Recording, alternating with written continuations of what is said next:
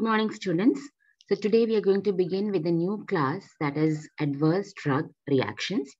So in this class, we shall be discussing what an adverse drug reaction is. We'll be classifying adverse drug reaction, and also we'll be describing the different types of adverse drug reactions in detail. And in the question paper, usually you can be asked about the different types of ADRs, and the questions I'll be giving at the end of this topic. First, let us define what an adverse drug reaction is. It is shortened as ADR. So, it is defined as a response to any drug which is noxious. Noxious means something which is unpleasant. Noxious, unintended, and which occurs at doses normally used in humans for treatment, prophylaxis, diagnosis of diseases, or for modification of physiological functions. So this is a part of the definition of a drug that you have learned. So we're just telling that this ADR is a response to a drug which is noxious, unintended, and that is occurring at the normal doses, which are usually used for diagnosis, prophylaxis, and treatment of various diseases. Now we have the classification of ADRs. We have got two classifications. The first one is the Rollin and Thomson classification, which is divided into type A, augmented effects, and type B, bizarre effects. Now, this Rollin and Thomson classification does not involve or include many types of ADRs. So we have an extended classification by Wills and Brown, where they have divided the ADRs into type A to type U. So we'll just see what they are. Type A is augmented effects, type B is bizarre effects, type C is chronic effects, type D is delayed effects, type E is end of treatment effects, type F failure of therapy, type G genetic, type H hypersensitivity, and type U is unclassified. So this is just for the classification. We are not going to deal with each type of these ADRs. We'll be only mainly concentrating on the type A and type B, and a little bit on the type C and type D. The remaining is just for the classification sake. Now let us see the first type, that is type A.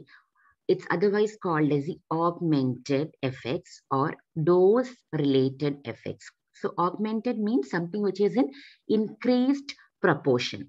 So these are the type of ADRs which are commonly encountered, and they are based on the mechanism of action of the drug. That means this ADR that is occurring is an extension of the mechanism of action of the drug. So what I mean here is that if a drug is able to block the H1 receptors, okay, so they can by that, and H1 is present in various tissues, and H1 means histamine receptors. So they can, if a drug is able to block the histamine receptors, it will be useful for conditions like allergy and all.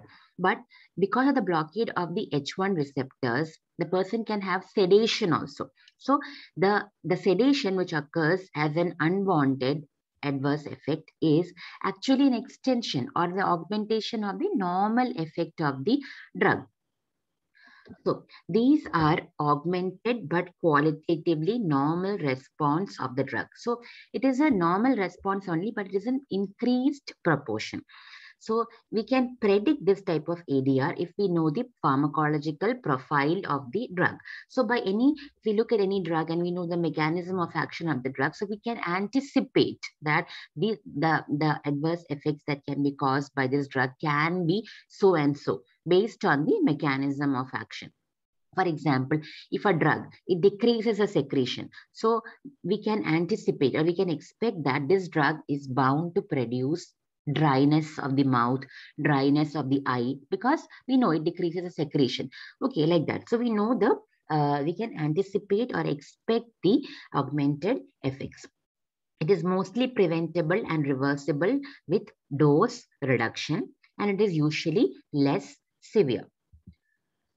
This type A is further divided into different types. It is called as the side effects, secondary effects, and toxic effects. So we'll see each one of them. So again, type A, when we are describing type A, we have to describe side effects, secondary effects, and toxic effects individually. What is side effects? They are unwanted but often unavoidable pharmacodynamic effects that occur at therapeutic doses. This is explained by one example. Like atropine is used as a pre-anesthetic medication due to its anti-secretory action. So we are using it as a pre-anesthetic medication to decrease the secretion. So as I said, what will be the side effect? Dryness of mouth. This is occurring at the therapeutic doses only, and it is an extension of its normal pharmacological effect. On the other hand, what are secondary effects? Secondary effects are indirect consequences of the primary action of the drug. For example, suppression of the gut flora by tetracyclines.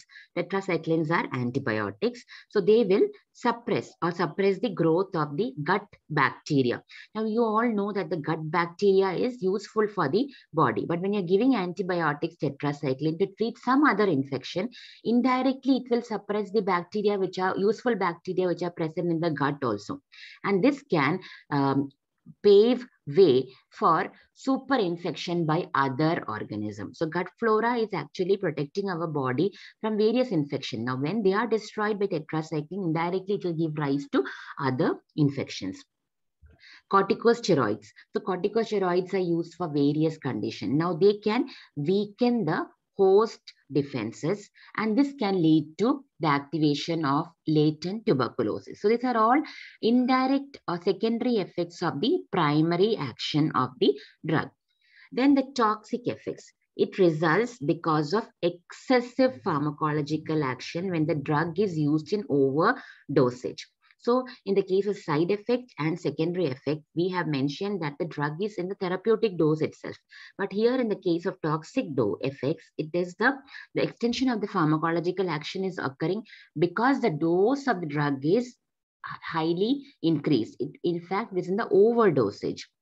For example, coma can occur in case of barbiturate poisoning. Similarly, respiratory depression can occur in morphine poisoning or morphine overdosage. So type A is adverse reactions are all because of the extension of pharmacological action of the drug. In side effects, the drug is in therapeutic dose itself, whereas in the toxic effect, the dose of the drug is more, and that is why there's an extension of the pharmacological effect. Now we go to the type B, or the non-dose related or bizarre effects. Bizarre, you already know from the English terminology, it means strange. Okay, so it is something which is very strange. It is not related to the drug. It is not related to the dose of the drug. Okay, neither is it related to the normal pharmacological action of the drug. So these are uncommon ADRs. They are unpredictable, and they are based on the peculiarities of the patient and not on the drug's known action. So it is obviously not dose related, and it is generally more serious, and it will require the withdrawal of the drug. In the previous case, we can reverse the ADR by reducing the dose. In this case, you can observe that we require the withdrawal of the drug. This type B includes two types of ADRs. These are idiosyncrasy and drug allergy. So again, idiosyncrasy and drug allergy can be separately asked to you as short notes. So we will see each one of them. So first we will look at what is idiosyncrasy. It is a type B ADR. It's a genetically determined abnormal reactivity to a drug. This is the reaction which is seen in individuals of a particular genotype. Okay, it is not seen on all individuals. It is only seen in individuals who are having a particular genotype. Examples: barbiturates causing excitement and confusion in certain individuals. What does it mean? Barbiturates usually cause CNS depression, but in some individuals with a certain genetic makeup, they produce the opposite, that is excitement and confusion. Similarly, quinine It produces cramps, diarrhea, purpura, angioedema in certain individuals. Normally, it will not produce all these effects in the majority of the individuals. Chloramphenicol, it can produce aplastic anemia in certain individuals. So these are all examples of idiosyncrasy or genetically determined abnormal reactivity to a drug. Next one is the other type of type B reaction, that is drug allergy or drug hypersensitivity. Again, this is also asked as a short note, drug allergy, drug hypersensitivity. So again, when you are asked about this as a short note, the slides that I'm going to show you next, you will be writing the same slides one by one. So first you will introduce what is this drug allergy or drug hypersensitivity. So they are immunologically mediated reactions. They occur with very small doses of the drug, and the manifestation, obviously I told you it is not related to the pharmacological action of the drug. It can affect the skin, airways, blood vessels, blood, GIT. So it can affect all these areas. So we will describe the different types of drug hypersensitivity. We are having 4 types of drug hypersensitivity, that is 1, 2, 3, and 4. So we'll describe the first one, type 1 hypersensitivity, or otherwise called as anaphylaxis. So this is an immediate type of reaction, and it is mediated through IgE antibody. So how does it occur? So first one, during the first exposure of the drug, the antibodies IgE are produced in the person's body and they get fixed to the mast cells.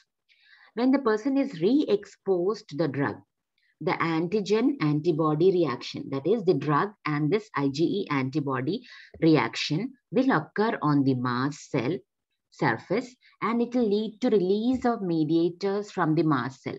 And these mediators are histamine, leukotrienes, and prostaglandins, and they lead to anaphylaxis. What are the clinical features? Urticaria. You can see this. This is called as urticaria. It can lead to bronchoconstriction, angioedema. Angioedema is the swelling of the soft tissues like the lips and the eyelids and all. You can see even the tongue can be swollen. This is very risky because it can cause bronchoconstriction and respiratory problems also. You can see this is the tongue is also very much swollen. This is the extreme of angioedema. And finally, the person can end up in anaphylactic shock, that is a fall in BP. So this is the sequence: urticaria, bronchoconstriction, angioedema, anaphylactic shock. The drugs which can usually cause such reactions are penicillins, sulfonamide. So you have to remember at least 2 examples of the drugs which can cause type 1 hypersensitivity reaction. So penicillins and sulfonamides. The treatment, how do you treat this? We have to immediately stop this drug which has caused this anaphylactic reaction, put the patient in reclining position, give oxygen. The drug of choice for anaphylactic shock is adrenaline. Okay, we have to inject adrenaline 0.5 milligram IM and repeat it every 5 to 10 minutes. Other than adrenaline, we have to give antihistaminics like phenyramine and steroids like hydrocortisone. So adrenaline, phenyramine, hydrocortisone. This is the treatment for anaphylaxis. To prevent anaphylaxis, it is always better to do a skin test before administering the full dose of a drug. So if you have any drugs like penicillin or sulfonamides, it's always better to do a skin test with a small amount of drug before you administer the full drug to the patient. Now we go on to the type 2 hypersensitivity reaction. These are called as cytolytic reactions. So during the first exposure, the drug and the component of a specific tissue, they will act as an antigen. So here the drug alone is not acting as an antigen. Drug plus component of a specific tissue will act as an antigen, and it will result in the formation of antibodies. In this case, it is IgG and IgM. In the previous case, it was IgE. In this one, it is IgG and IgM antibodies are produced, and this will get fixed to some cells. On the re-exposure to the drug, antigen antibody reaction will occur at the cell surface, and it will lead to the cell lysis. So whichever cell this antibody was attached to, that there will be lysis of that particular cell. So it can lead to thrombocytopenia when the platelets are getting lysed, a granulocytosis if the blood vessels, WBCs are getting lysed, aplastic anemia. Okay, liver kidney damage can occur if some liver cells are getting lysed. These are this type of reaction usually result to cytolysis. The causative drugs are, example, quinine. Quinine can produce cytopenia. You can see cytopenia usually presents with this purpuric lesions. How do you treat this condition? You have to treat it with steroids. Then you have got the type C hypersensitivity reaction. This is called as the immune complex mediated or Arthur's type of hypersensitivity reaction. Now, this is mediated by circulating antibodies like IgG. It usually develops about 3 to 4 days after the exposure. Then antigen antibody complexes, they will bind the complement and they will precipitate on vascular endothelium and the basement membrane of tissues. So it is also affecting mainly the blood vessels and some of the tissues. And this will, once this is the precipitation of the complement occurs on these tissues, there are the release of chemotactic mediators and some destroying enzymes, and they all will result in a very destructive inflammatory response. It is a very, very serious type of ADRs which can cause a lot of inflammation in the body. Under this, you have got serum sickness, which is caused by penicillins, and Stevens-Johnson syndrome, which is caused by sulfonamides, lamotrigine, carbamazepine. And the treatment is steroids. So for your curriculum, we are not emphasizing or we are not elaborating too much on this, these types, that is a serum sickness and Stevens-Johnson syndrome. We are not going into detail of all this. You only have to learn what is type 3 hypersensitivity, what all comes under this, and what is the drugs causing this type 3 hypersensitivity, and what's the treatment for type 3 hypersensitivity reaction.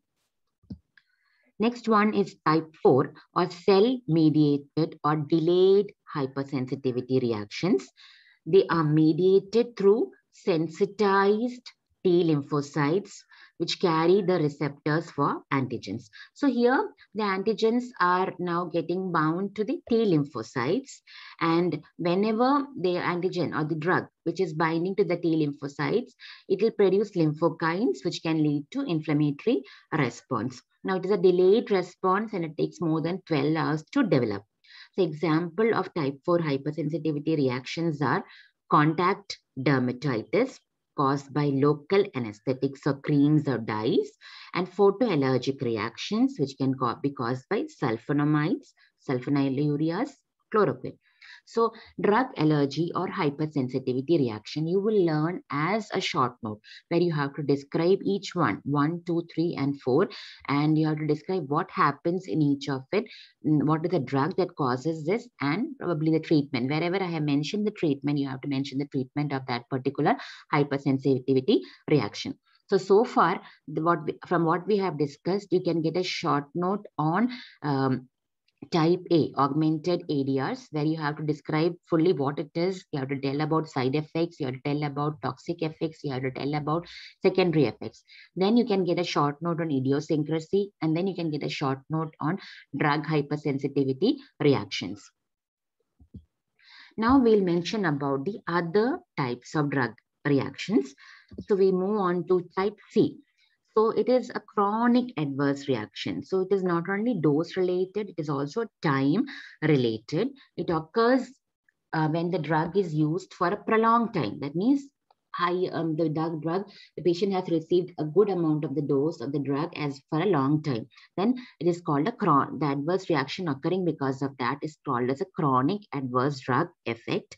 And example are, if you use steroids for a long time, you can end up with Cushingoid features. So you can see here, these are the Cushingoid features, the moon facies, the purple stripe, the buffalo hump. All these are the features of Cushingoid facies, and this occurs when the steroids are used for a long time. Similarly, if the drug called chloroquine is used for a long time, it can lead to retinopathy. The chronic use of analgesics can lead to kidney damage. So how do you treat the type C ADRs? It is only you have to reduce the dose or you have to withdraw the drug. This is the only treatment for type C ADRs. Now we come to the last bit, that is the type T, or the time-related or delayed adverse effects. So these occur remotely from the treatment period. Okay, so there is a difference between the C and the D. So C is occurring on prolonged usage, but D, it is occurring much later than the drug is used. Like you can see, it is remotely from the treatment period, and it can occur in patients or their children. That means, like, if the mother is taking a drug, okay, the idea may not come up in the mother. It may come up in the fetus or the child that is born to that mother. So that is that much remote ADRs. So under this, you can have carcinogenicity and mutagenicity. And the second one is teratogenicity. So we'll see what is carcinogenicity. It's the development of cancer that can occur after the intake of a drug. For example, if a woman is taking stilbestrol during pregnancy, it can lead to vaginal adenocarcinoma in that woman or even in the female fetus that is born. That is that much remote. If a person is taking hormone replacement therapy for more than 5 years, they might end up with a risk of breast cancer. Similarly, prolonged use of OCP can later on lead to the risk of breast cancer. These are ADRs which occur much later, that is beyond 5 years or 10 years. And it can also occur in the case of children who are born to people who have taken such drugs. Next comes the teratogenicity. This is the last part that we are going to discuss under this class. And teratogenicity is very important. It will be asked in the question paper, and it is also one of the concepts that you should be remembering and knowing throughout your pharmacology curriculum. Not only as pharmacology curriculum, but throughout your practice as a dental physician, you should be knowing what teratogenicity is. So it is very important. So please listen to me very carefully. So teratogenicity means, it is derived from the term teratos, which means monster. It is referring to the capacity of a drug to cause fetal abnormalities when it is administered to the pregnant woman. So this is a historical aspect. So this is called the thalidomide tragedy. So once, very long back, what happened was, there were pregnant women were administered a drug called thalidomide for overcoming the nausea and the vomiting, which is usually associated with pregnancy. So it was a common drug which was given for these women, and people used to take it. But what happened during those times, it was observed that the children that were born to the mothers were having no limbs, or they were having missing limbs. You can see the limbs are very shortened and some of the limbs are missing also. And these were referred to as a seal-like limbs. This is a seal. You can see how the limbs are, and just look at the child. So comparable, the seal-like limbs were there. So later on, it was realized that it was the effect of thalidomide. Okay, and then thalidomide was actually banned. It was taken off for the use in pregnant women. So from here began the concerns for teratogenicity. That is, the drug that is taken by the mother can cause abnormalities in the fetus. So the drugs can affect the fetus at different stages of development. Suppose the woman takes a drug during fertilization and implantation, that is occurring between the period of conception to 17 days. The entire pregnancy can fail. That means it can result in abortion. If the female takes any drug, or not all drugs can be teratogenic, but if she takes a teratogenic drug during 18 to 55 days, this is a very crucial period, because it is a time when organ development occurs in the fetus. So if a teratogenic drug is taken during this period, the child can end up with organ anomalies. Again, if the person takes a drug teratogenic drugs from 56 day onwards, it can develop affect the growth and development of the baby. So depending on the period when the drug has been taken, different anomalies can occur in the child. Now, what is the mechanism of teratogenicity? So it is not really completely known how a drug can cause teratogenicity, but why these drugs cause teratogenicity can be attributed to the fact that placenta is not a complete barrier. So placenta does not stop all the drugs. It can allow some of the drugs to enter the fetal circulation. And drugs which are reaching the fetus may influence the process of differentiation of cells. It can interfere with the passage of oxygen and nutrients. It can cause deficiency of certain critical substance in the fetus. So these factors can lead to some anomalies in the child. Now, some of the examples of teratogenic drugs and the adverse effects that they can cause are thalidomide. I told you they can cause phocomelia. This is the absence or missing limbs. Then diethyl stilbestrol, it can cause vaginal carcinoma. Warfarin, if it is taken by the mother, it can lead to hypoplasia of the nose, eye socket of the fetus. Phenytoin, it can lead to fetal hydantoin syndrome. Sodium valproate, it can lead to spina bifida in the baby. AC inhibitors, if it is taken, it can lead to oligohydramnios, renal anomalies in the baby. Similarly, the antithyroid drug and lithium can cause congenital goiter, and even the lithium can cause Epstein's anomaly also in the fetus. How can you avoid teratogenicity? So avoid drugs during pregnancy. As far as possible, not ask the lady to take any drugs. If the drug has to be used, for some reason the drug has to be used, then use safe drugs. That is, the drugs which are not likely to cause the ADR. So there is a US FDA pregnancy category A to X. So they have given the categorization, like which all drugs are safer or relatively safer. So you have to choose a drug which is safer. The category A to X means A is safer, and as you go down to X, it becomes unsafe. So definitely you don't choose a drug from the X category because it will not be safe. Then use drugs at minimum effective dose and for a minimum effective duration. And counseling on not to conceive while on teratogenic drugs. So if a person is already taking some teratogenic drugs, advise her not to conceive when she's on the teratogenic drugs. So that finishes our class for today. So these are the important areas that you have to be concentrating upon. Define ADR, classify ADR, both the classifications that you can write. Then you have to describe augmented type A ADRs, where you have to describe in detail about what type A is, describe about side effect, secondary effects, toxic effects with the corresponding example. Describe bizarre or type B ADRs, where you have to describe both about idiosyncrasy as well as type hypersensitivity reactions. You can separately get a short note on idiosyncrasy as well as drug hypersensitivity reactions, where you have to tell in the same format that I have given you in the slides. And then describe teratogenicity with examples. Again, you have to follow the slides for that teratogenicity. You have to describe the definition, tell the definition, then give the historical aspect, then the reasons why it is occurring, the stages of development, and the effect that can occur if a drug is given in a particular stage. Then you have to definitely quote the examples of teratogenicity, and also end up the short note by telling how to avoid teratogenicity. So that's all for the class today. Thank you all.